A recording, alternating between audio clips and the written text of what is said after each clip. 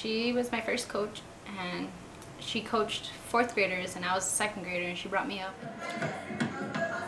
My teammates were always laughing because she was always like wearing high heels, and every time she's all trying to be mad at us, and like she was stomping on the floor, and it's her high heels.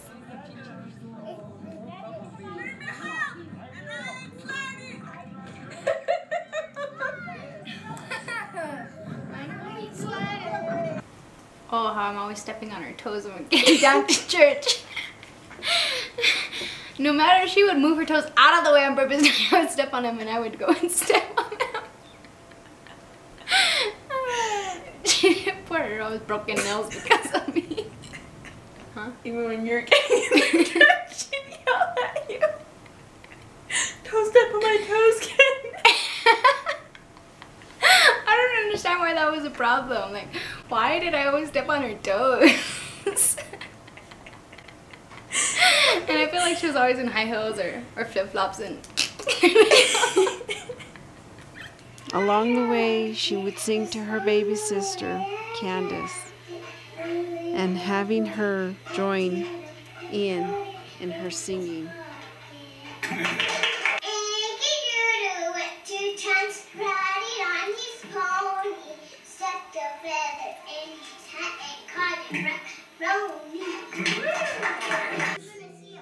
Ladies and gentlemen, please have a seat. I would like to introduce the beautiful Candace.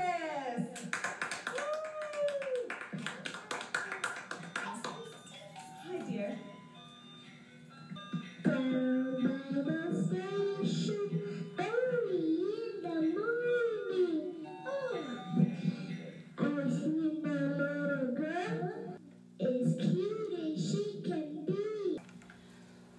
Wise men say only fools rush in, but I can't help falling in love with you. So take my hand, take my whole life too, for I can't help falling in love with you. I got your nose. The sweetest memory I have of her, it was my birthday and she was taking me back to my mom and she gave me money to buy fish. Oh, he's throwing you a kiss and you're not. Oh, I got it on video. You keep turning when I take a picture. Give me that kiss. Oh, give me that turn. She loved that kid like no tomorrow. She was his Nina, and she was just so proud of him because little Zach is so smart. You know, he gets his smarts from his mama and his daddy, and not only is he so smart, but he's so mature and brave and has a lot of common sense. And she used to love to tell him, you better stop growing. And he used to love to tell, I'm growing, Nina, I'm growing, Nina. Just so that she would run after him and say, you better not be growing, you can't be growing, you have to stay little. And that was their little thing every time they would see each other. I just miss her when I say I like grow another year older. She used to say, I'm kind of sad that you're growing up. She never left him. It was a year that she was in Afghanistan and she never was able to send him something, but the minute that she was back, she said, but I haven't given him for Christmas, for his last birthday. So this is like for 3-4 gifts at once. So I'm going to buy it to him. I'm going to send it. And she did. She sent him, I think it was a pitching machine. Jobs. Uncle Jobs? Yeah. Oh, goodness. Do you have a name for anybody else? Yeah. Who else? Ange. Auntie Ange?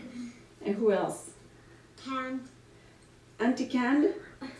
And what about Nina? You have a name for Nina? Neen. Neen? So you call her Neen? Yeah.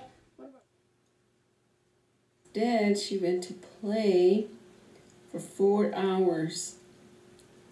Baseball, tag, and just whatever Zachary wanted. Zachary is 4 years old. Today is May 16th, 2011.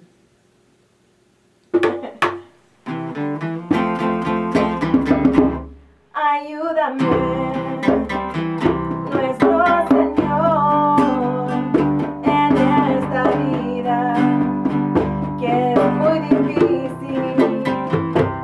Nuestro Señor, siempre cuídame y guíame de todo mal.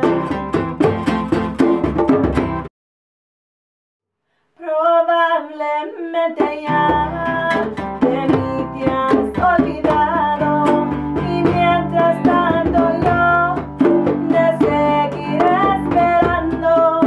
No me he querido ir para ver si algún día que tú quieres volver. Probablemente estoy pidiendo demasiado, se me olvidó otra vez que solo yo te quise. She started off in high school very bubbly, very happy. She had her friends, guys and girls alike, and she played her sports and she was good at it. She was well liked by her coaches and her teachers. Her senior year, for whatever reason, and these girls decided that they wanted her out of the basketball team. It failed. The team broke, the monotony was broken, and they lost a true friend, companion, but she was strong. She found other ways to keep up her spirit. She started working at Hachas. Gloria and Hach were so good to her. And she started her college courses. And she met Flavio. And he was a good back support for her. He stood by her.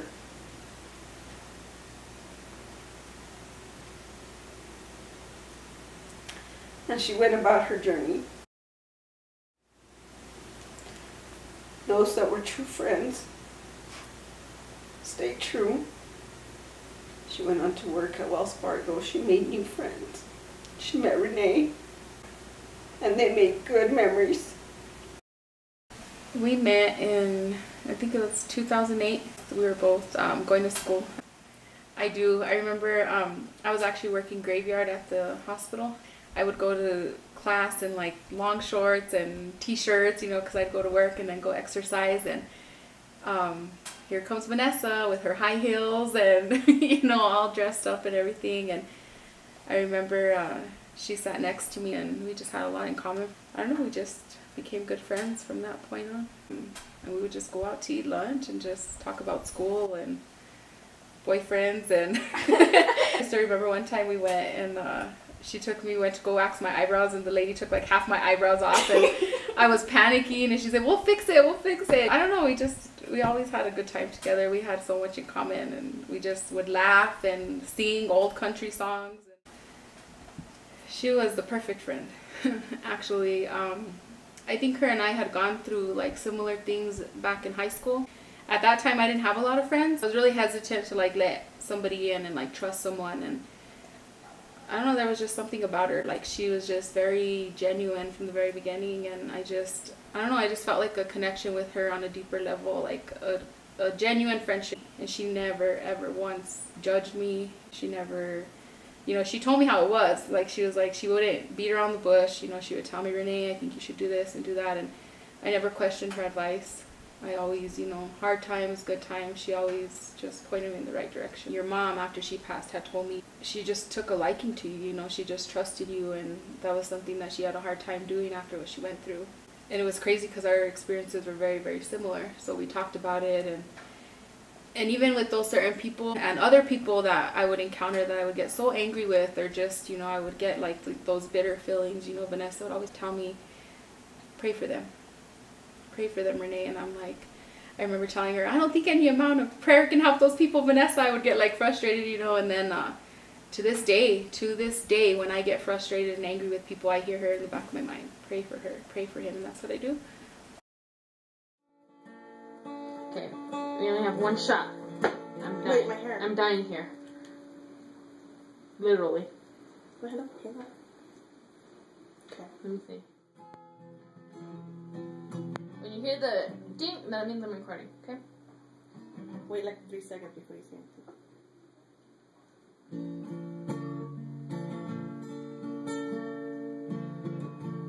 What are you playing, Dominic?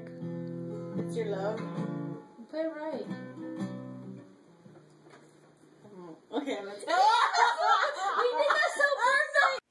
And I remember it was so funny. She would call me on Sundays and she'd be like, how was Mass? Did you go to Mass? What was the sermon about? So, you know, I'm sitting in church and I know that I'm like, I have to pay attention. I have to know what's going on because Vanessa's going to ask me, you know, but I truly feel like she led me back, you know, into church. Just the perfect friend. I'll never, ever, ever have a friend like her again.